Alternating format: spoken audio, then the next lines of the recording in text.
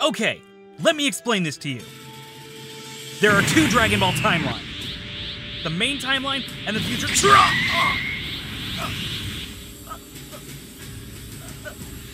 Let me tell you about timelines, Toriyama-san.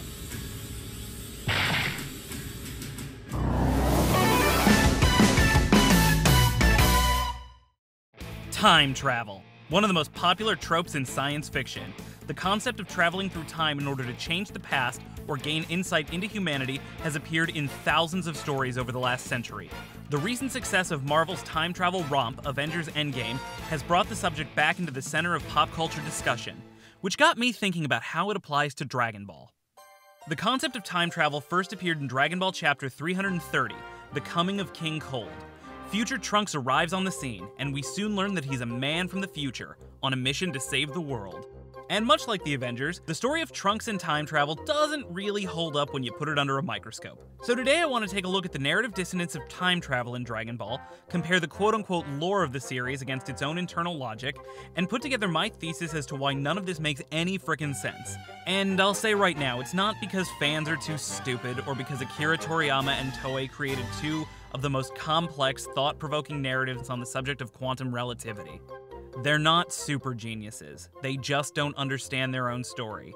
It's what happens when a man who famously doesn't plan ahead and who wrote and drew most of the chapters of his manga in less than 36 hours tries to tackle one of the hardest plot mechanisms out there. So to be clear, this isn't my attempt to draw out Toriyama's grand plan.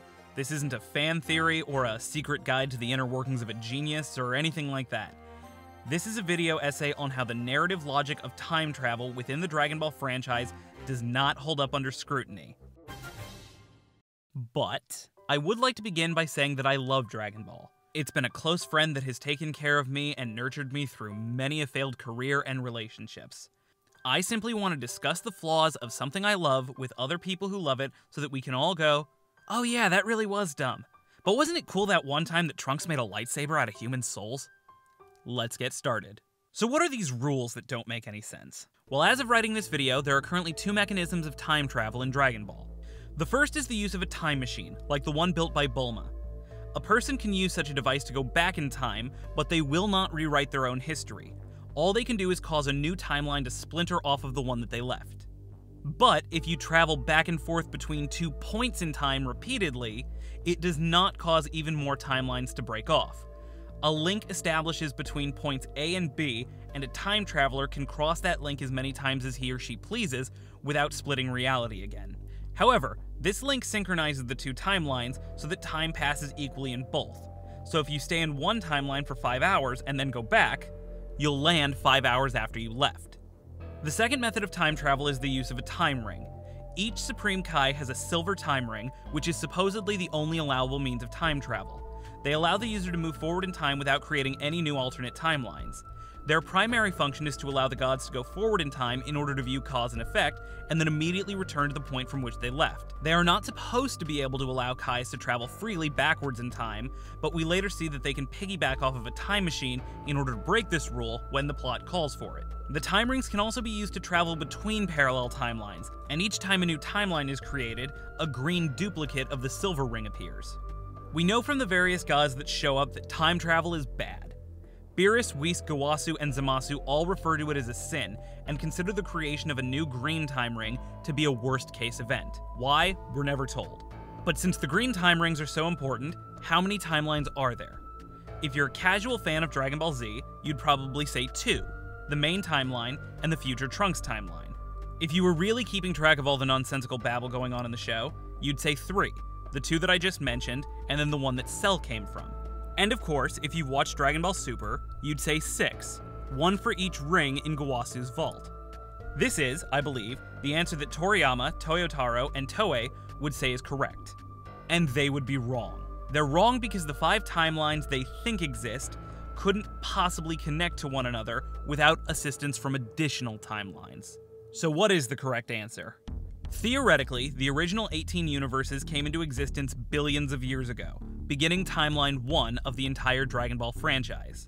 According to the Dragon Ball Super manga, at some point in the past, a civilization from Universe 12 developed the technology to create a time machine, which one of their scientists used to go back in time.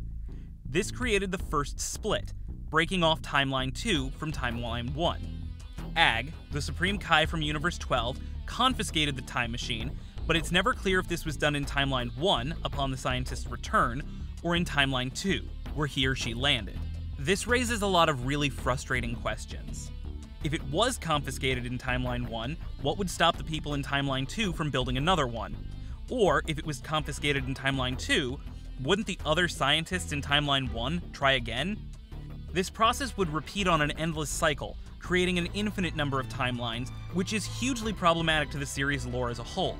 And what happens in Universe 12 probably doesn't butterfly effect all the way out to Universe 7, so Bulma would theoretically build a time machine in both of those timelines, spawning even more. We're only supposed to have 5 timelines at the end of Super, and yet we've already run into a possible infinite loop on the very first time travel event. In any event, we'll do a lot of fan justification to say that Ag confiscated the time machine, had his destroyer buddy Jin wipe out the civilization that invented time travel, and then used his time ring to go to Timeline 2 and prevent the time machine from ever being built there. If that seems like a lot of speculating that fans shouldn't have to do, you'd be 100% right. Timeline 2 will become relevant later, but for now, let's focus on Timeline 1. Eventually, Goku contracts a heart virus and dies after killing Frieza and King Cold. Shortly after that, androids 17 and 18 wake up and have their way with the planet for the better part of 20 years. Bulma builds her time machine and Trunks goes back in time. This splits reality again, creating Timeline 3. But this isn't the Trunks that we know from Dragon Ball Z, and Timeline 1 isn't our Trunks' future. This is the Trunks who will eventually be killed by Imperfect Cell. This Trunks travels to Timeline 3 to meet Goku. After he gives him the warning and the heart medication, he goes back to Timeline 1. And this is the first place where the narrative inarguably breaks itself.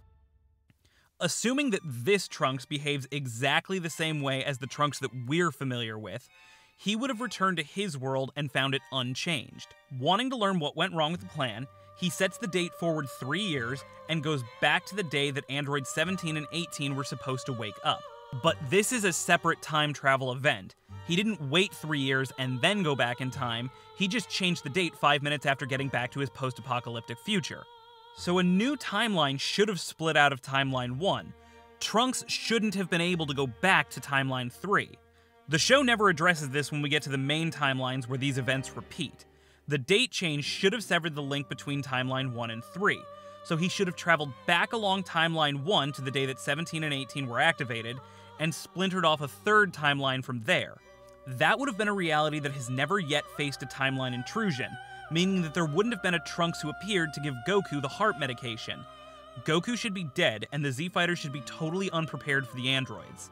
And that should be the only reality that Trunks can get to with his time machine. If he wanted to stay and help the Z-Fighters, he would have had to warn Goku about the heart virus and the androids, and then stayed with them for the next 3 years. This is the only way he should be able to help out in the past and still return to his own future. So if we're just watching Dragon Ball Z, the series logic falls apart here and becomes completely unsustainable. However, in the Dragon Ball Super manga, Emperor Pilaf, of all frickin' people, does come up with a way that they can selectively travel to different timelines using the time machine.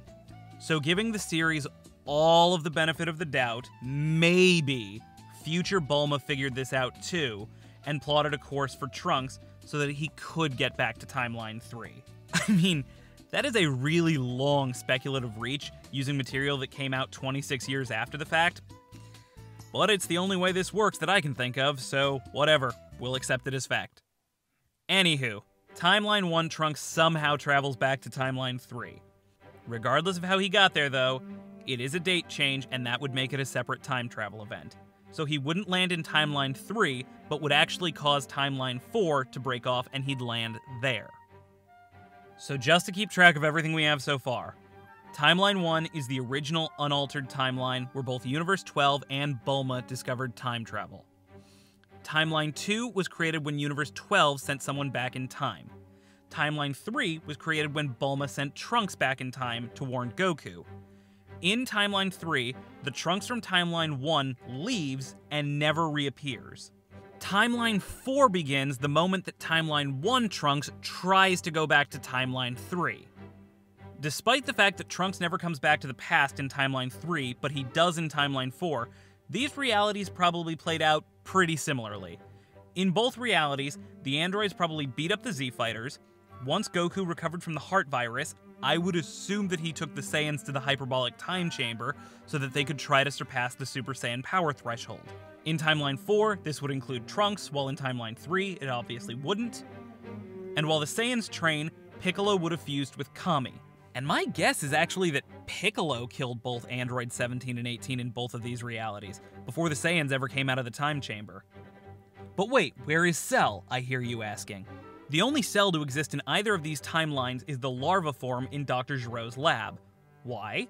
Because the future Cell that we know and love is still in Timeline 1. So let's go back there.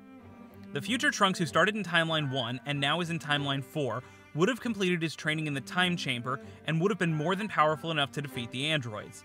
With Timeline 4 safe, he would have used the time machine to travel back to Timeline 1. I'm assuming this is just a return trip, so there are no splinter realities here. He kills Android 17 and 18 with little to no difficulty, and then he prepares to go back to Timeline 4 to tell his new friends and deadbeat dad what a good job he did.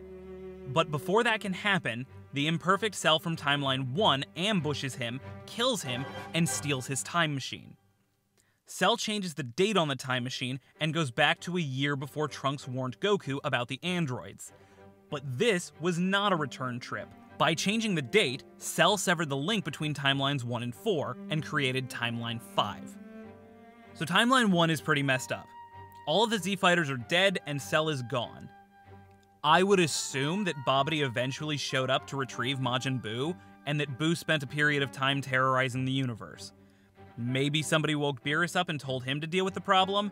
Maybe Buu eventually reached Vampa and died at Broly's hands. Maybe not.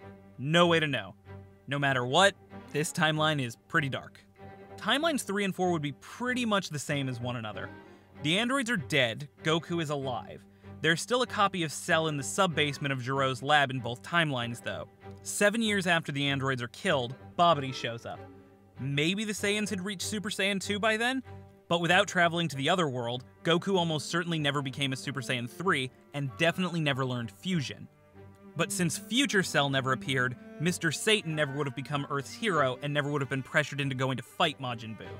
So it's likely that good Buu and evil Buu never split, meaning the problem never got as out of hand as we saw.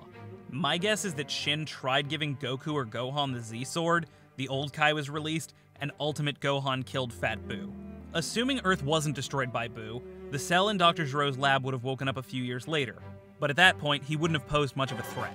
So with all of that, we are done with timelines 1, 3, and 4. Jumping over to timeline 5, imperfect Cell from timeline 1 arrives 4 years before the androids are activated. A year later is when Trunks is supposed to arrive, and this creates all sorts of weird issues because now we've got two time travelers interacting with the same realities as one another. When a version of Trunks is supposed to appear in the timeline that Cell landed in, it splits an already split timeline. Timeline 5 continues on without Trunks ever appearing, but in Timeline 6, Trunks does appear to warn Goku about the androids. And when Trunks leaves and comes back 3 years later, that splits off Timeline 7 from Timeline 6, just like it did with Timelines 3 and 4. So in Timeline 5, Cell arrives just after the Frieza arc on Namek. Trunks never appears and Goku dies of the heart virus. When androids 17 and 18 wake up, Cell probably absorbs them and becomes perfect. Without Goku to fight him, Cell probably kills everybody and blows up the Earth, possibly resurrecting Majin Buu in the process, but possibly just destroying him since Buu was drained of all of his power from being dormant for so long. In Timeline 6, Trunks appears once and never comes back. So Goku does live in this one. This one is a bit tricky to predict because of how integral Trunks was to the Perfect Cell storyline.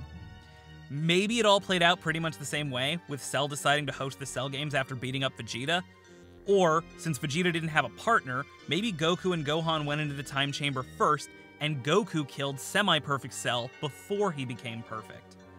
I don't know. There are too many variables to parse here. Either it turned out very happily, or it turned out catastrophically. Timeline 7 is the first one that we, the audience, can recognize. It's pretty much the Dragon Ball Z timeline and will match up until the Goku Black arc. Trunks arrives to warn Goku, which leads to a series of events that culminate when Gohan kills Cell and Trunks gets in his time machine to go home. But, big question, where the hell is home for this version of Trunks? It can't be Timeline 1. The future Trunks from that timeline was killed by Cell, and we cannot rewrite the history of any given timeline. At this point, there's only one other future timeline in the multiverse. Timeline 2. Yeah, that timeline that we've ignored since the beginning of this video when I first mentioned it, that's the timeline that our future Trunks comes from. How is that possible? Well, that's a fantastic question, and I don't know the answer. The series lore has once again collapsed in on itself because this guy shouldn't be able to reach any other timelines that splintered off of Timeline 1. The best that I can come up with, and it's really not great, is that it has to do with the amount of time travel that's already occurred. Cell leaves Timeline 1 in order to travel to Timeline 5. This creates one of those temporal bridges between the two timelines. Trunks from Timeline 2 attempts to travel back along Timeline 2 and accidentally drives his time machine through Cell's bridge, causing him to split the timeline Cell already created. Or, later on in Super, Whis says that time travel creates a wound in reality. Maybe due to the sheer number of time travel events that have occurred so far, Timeline 2 Trunks just slipped through the cracks? I don't know.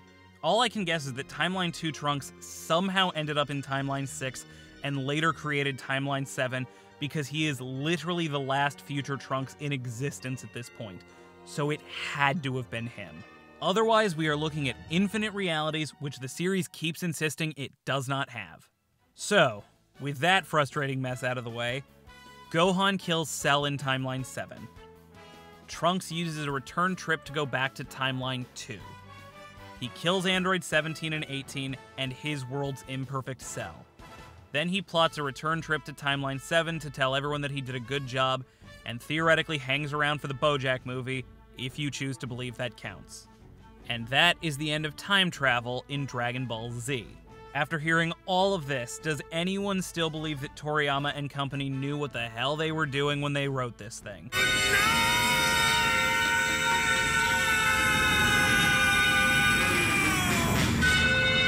Moving on to Super, let's just cut this down to the essential components. The only timelines we still care about at this point are Timelines 2, the future Trunks timeline, and Timeline 7, the Dragon Ball Z timeline.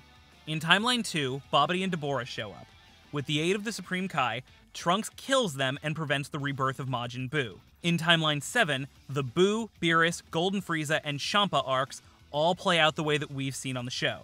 Then, in Timeline 2, Goku Black appears using a time ring. So let's continue by looking at this. At the start of Dragon Ball Super, there are 4 green time rings, indicating that there are 5 timelines. Well, here we are, having just covered the time travel events that must exist in order to get to the end of Dragon Ball Z, and we already have 7 timelines. And that's assuming that episode of Bardock, Dr. Slump, Jocko the Galactic Patrolman, Whis' temporal do-overs, Hit's time skip powers, and whatever the hell this is supposed to be, don't count, and that a dumb teenager managed to jump from one Splinter timeline to an unrelated Splinter timeline without any explanation, and that the Universe 12 time travelers didn't accidentally create an infinite loop. All of these assumptions already put us on really shaky fan justification ground. So it's safe to say that someone screwed up somewhere, and I'm pretty sure it wasn't me. So what are these green time rings supposed to represent? If I had to guess, it would be that Toriyama counts the main timeline that we've always watched on the show as 1. Future Trunks' timeline is 2. The timeline where Cell murdered Trunks and stole his time machine is 3, and the original timeline where Universe 12 created a time machine and sent someone back in time is 4. That's just my guess because we see these first 3 within the course of the narrative, and the 4th is explicitly talked about in the manga. But this entirely ignores the fact that these 4 could never interact with one another in order to create the scenarios that we've seen in Toriyama's original story. So once again, the internal logic of the series has failed us. That's what, 3 times now? In order to move on, we're going to ignore that the duplicating time rings don't make any sense. Goku Black appears in Timeline 2 by using a silver time ring. Since we're told these rings don't split time, and because no fewer than 3 Supreme Kais use them to come to this timeline, I'm gonna say that Timeline 2 isn't split by his appearance. Trunks eventually travels back in time. Again, I'm going to assume that future Bulma already understood the whole frequency navigation thing that Pilaf talked about, and that she aimed the time machine at Timeline 7 instead of Timeline 2 before she died. Trunks goes back in time and splits Timeline 7 in half. Timeline 7 continues without Trunks or Black ever appearing. Theoretically, Zamasu remained Gowasu's apprentice, but there was never any reason for Goku and Beerus to investigate him, so he probably didn't emotionally snap quite as early on. Maybe he killed Gowasu before the Tournament of Power, resulting in a change of leadership for Universe 10 that would have affected the outcome of the tournament. Maybe this is where he first observed Goku, and realized that he needed the Saiyan's power in order to initiate Project Zero Mortals. Or maybe he didn't kill Gowasu yet and became an active participant in the Tournament of Power, fighting and losing to Goku for the first time, and that's when he decided to enact his plans. I don't really know, but this is a fun alternate timeline to speculate about. Timeline 8 is where future Trunks lands and where the present-day events of Dragon Ball Super take place. Goku Black's time ring pulls him through the bridge that Trunks created by going to Timeline 8 and then kicks him back out. Since he used the link already established by Trunks in his time machine, I assume that this sort of counts as a return trip and doesn't actually split the timeline again. Goku, Beerus, and Whis travel to Universe 10 in order to investigate an energy source resembling Goku Black's, which turns out to be Zamasu.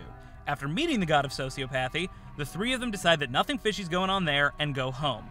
Trunks uses a return trip to bring Goku and Vegeta back to the future, and they learn that Goku Black is actually the Zamasu that Goku fought in Timeline 8, and that Black traveled to Timeline 2 in order to team up with future Zamasu. This plan is so damn stupid, I can't fathom how Toyotaro and the writers at Toei didn't look at Toriyama and just start laughing at him when he turned in his story treatment. First of all, when Goku Black was still in his original body, he had to gather the Super Dragon Balls in order to swap bodies with Goku. Why the hell was his plan to trade bodies with Strongman Goku so he could team up with an alternate timeline version of himself so that they could run around blowing up the mortal population of every planet in the multiverse instead of just asking Super Shenron to wipe out the mortal population of every planet in the multiverse? There are 30 billion potentially habitable planets in the universe and 12 universes in Dragon Ball. It took them over a year to wipe out most of humanity on Earth. Assuming that's anything resembling an average, that's a 360 billion year project. ナメック星などがなくなってしまいましたから、今は28個でしょうか。Okay, fine. Black and Zamasu tell the good guys about their stupid plan, and then they elaborate on how they got there, stating that the Zamasu who became Black killed Goku, Chi-Chi, and Goten after stealing Goku's body. Since this is supposed to be the Zamasu from Timeline 8, I guess the only possible explanation is that that timeline is actually aborted and rewritten when Goku and company go back to Timeline 8, armed with knowledge of its direct future. That would of course mean that after 26 years of the franchise lore being time cannot be rewritten, Toriyama and friends just decided, f it, maybe it can. So this is what we are going to refer to as Timeline 8, Aborted Future. Black and Zamasu explained that in Timeline 2, they gathered the Dragon Balls in order to make Zamasu immortal. Then they jumped a year into Timeline 2's future with the Time Rings and used the balls again to destroy Super Shenron. Why didn't they bother to make Goku Black immortal too? Who knows? After learning all of this, the good guys go back to Timeline 8. In order to prevent this whole mess from ever occurring, Beerus obliterates Zamasu before he can murder Gowasu. Presumably, this is what aborts the timeline where present Zamasu steals Goku's body.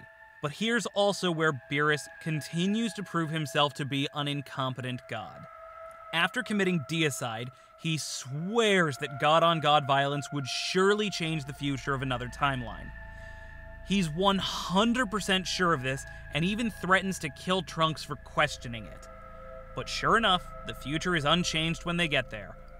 Black is still kicking around, and the world still sucks. Black seems to already know that Beerus killed him, and claimed that the time ring sheltered him from that paradox. Okay. Question. How are the rings that were designed to prevent paradoxes in the timeline suddenly paradox shelters? The internal narrative logic here seems to be that because the cast has seen one event take place first, it precedes the event that caused it at an earlier point in time. Zamasu wasn't even wearing the damn time ring when he died, so he never could have put it on in order to protect himself as Black. Cause and effect don't suddenly reverse because you become aware of one before the other. Ugh, again, the lore just broke.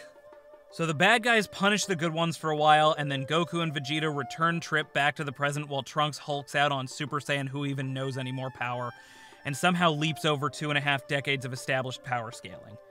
The two Saiyans come back, and a lot of weird stuff happens. Eventually, Future Zeno nukes the entirety of Timeline 2, meaning the future where Zamasu wished to destroy the Super Dragon Balls became Timeline 2 Aborted Future. That future never could have actually happened because that future was wiped out by Zeno. When Black and Zamasu jumped forward to that point, they should have appeared in the empty void, and there shouldn't have been any Dragon Balls to use. But that didn't happen because no one writing this show understands that cause and effect don't stop existing because you see them in the wrong order. The good guys escape back to Timeline 8, bringing Future Zeno with them. Goku delivers Future Zeno to the Timeline 8 Zeno, and they're both like, "Cool, new friend!" Neither of them give a damn about the fact that Goku and his friends have been having their way with time travel for almost 15 years now, and the Grand Priest shrugs and says, "Yo, Whis, Universe 7 seems pretty cool, I might drop by sometime." All of that talk about sin and Grand Zeno's laws amounted to nothing. That's just lazy writing. Then, back on Earth, for reasons that I cannot fathom, Whis scolds Beerus because killing Zamasu created a new timeline and a new time ring. Remember, this is the murder that Whis helped plan and execute, and he's blaming Beerus for the consequences. But more importantly than this, how could this possibly create a new timeline? At that point in Timeline 8, neither of the two gods were time travelers. What possible impact could that have on the timeline? How is this a time travel event? Is this just a rule that gods killing gods breaks time? It's arbitrary. And this Timeline 9 does nothing to resolve the plot and doesn't close any plot holes. It just creates more. Whis says that Beerus never killed Zamasu in this timeline. So since Zamasu is alive and aware of Goku in this reality, there's absolutely nothing to stop the process from repeating and for him to become Goku Black again. I think this is supposed to be the thing that resolves the paradox of how Zamasu became Black because Goku and Beerus investigated him for already being Black. But since we've established that there's a finite number of timelines, and that the original Goku Black from Timeline 8 chose to go to Timeline 2 because it was suited to his cause, wouldn't the Zamasu from Timeline 9 steal Goku's body and make the same determination?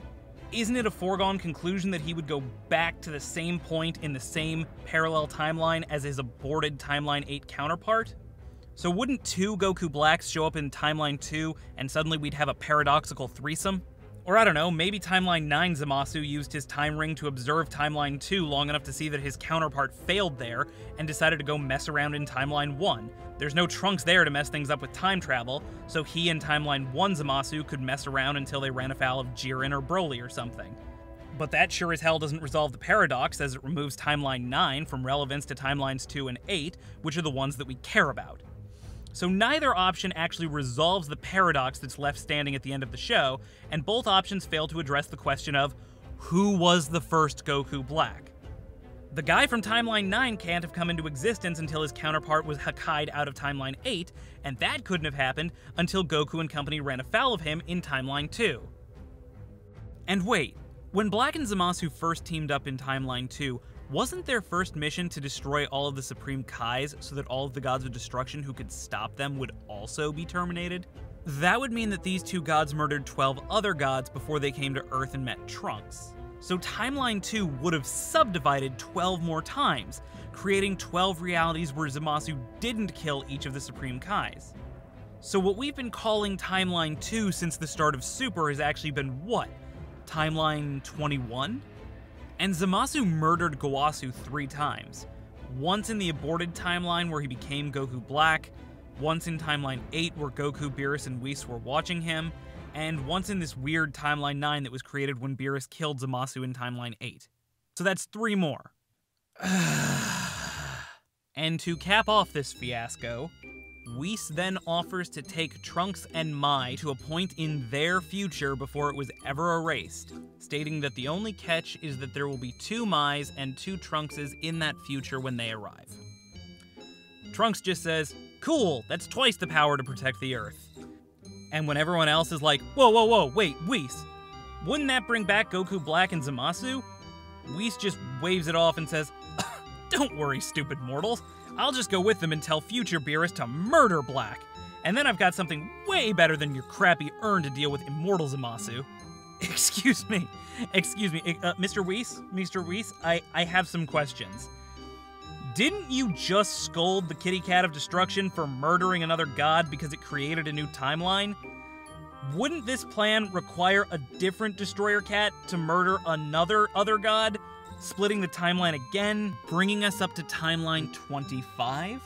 Couldn't this cause an endless loop where Beerus murders Black, creating a timeline where Black wasn't murdered, where he can still get uppity and enact his plans, ultimately resulting in the end of that timeline until another Whis tells a duplicate Mai and Trunks that he'll just drop them off before that timeline ended and ask another Beerus to murder another new Black? And wouldn't the number of Mais and Trunkses just keep going up by 1 in each cycle until there are finally enough Trunkses to just murder Black themselves? How many timelines would that require? How many Trunkses does it require to murder 1 Goku Black?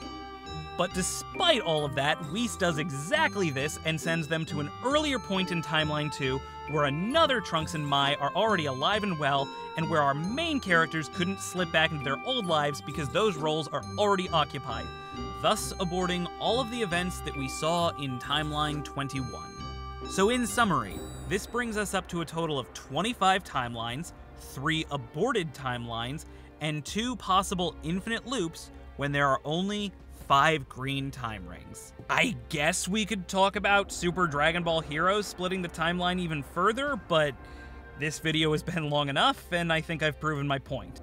At minimum, we are talking about no fewer than 25 timelines, and that's just using nothing but logic. And given the amount of fan justification we had to do to help the creators along the way, the answer could very well be that there are just infinite timelines created by multiple infinite loops that have occurred so far. Oh, I need to go lie down. I'm finally done with that mess. I'm not going to waste any more of my time or yours with a big outro here. The moral of the story is that nothing about this makes any sense. I honestly think the only reason Toriyama wrote a story about an evil Goku and a future Trunks is because the editorial staff told him to, kind of like they did with Resurrection F and Broly. The man's just not coming up with many of his own ideas anymore. But hey, wasn't it cool that one time that Trunks made a lightsaber out of human souls? Alright, I'm out. If you want to see me do the same sort of breakdown for Avengers Endgame, let me know in the comments and I will catch you in the next video. Bye!